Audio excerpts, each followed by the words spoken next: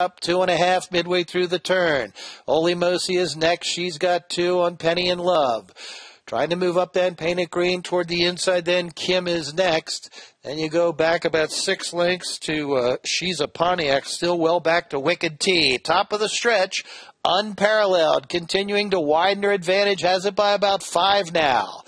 Trying to come on, Holy Mosi from second. They're then followed by Kim.